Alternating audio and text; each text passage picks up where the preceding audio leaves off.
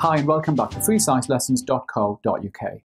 By the end of this video, you should be able to describe how metals react with oxygen.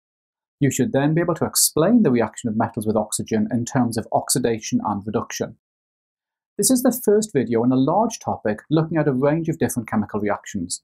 Some of these are quite tricky, but we're going to start with a simple reaction, the reaction of metals with oxygen. We can find lots of examples of metals reacting with oxygen, and I'm showing you two of these here. Magnesium reacts with oxygen rapidly, releasing a great deal of heat and light. This is a very vigorous reaction.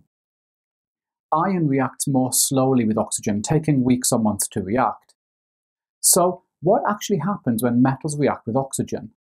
This shows the chemical equation for the reaction of magnesium with oxygen. The first key idea to get is that when a metal reacts with oxygen, we form the metal oxide.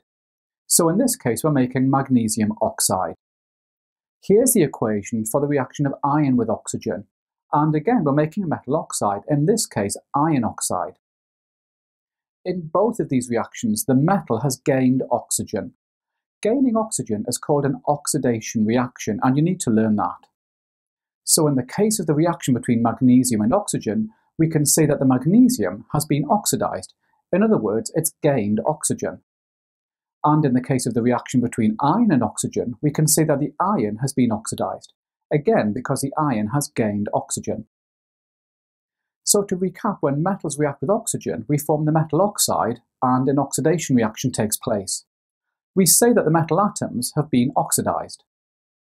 Now, in later videos, we're going to look at how we can remove oxygen from metal compounds. I'm showing you here this reaction for magnesium oxide. So you can see that we've taken magnesium oxide and split the compound back into the elements magnesium and oxygen.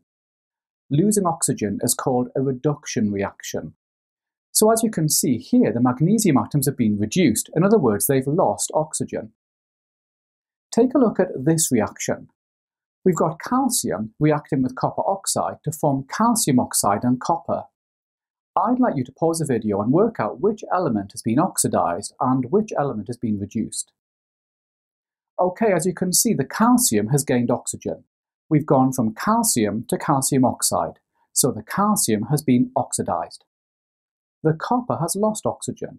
We've gone from copper oxide to copper, so the copper has been reduced. We're going to be exploring lots of reactions just like this one in later videos, so it's important that you're happy with the idea of oxidation and reduction. Remember that you'll find plenty more questions on the reactions of metals with oxygen and on oxidation and reduction in my revision workbook, and you can get that by clicking on the link above. Okay, so hopefully now you should be able to describe how metals react with oxygen. You should then be able to explain the reaction of metals with oxygen in terms of oxidation and reduction.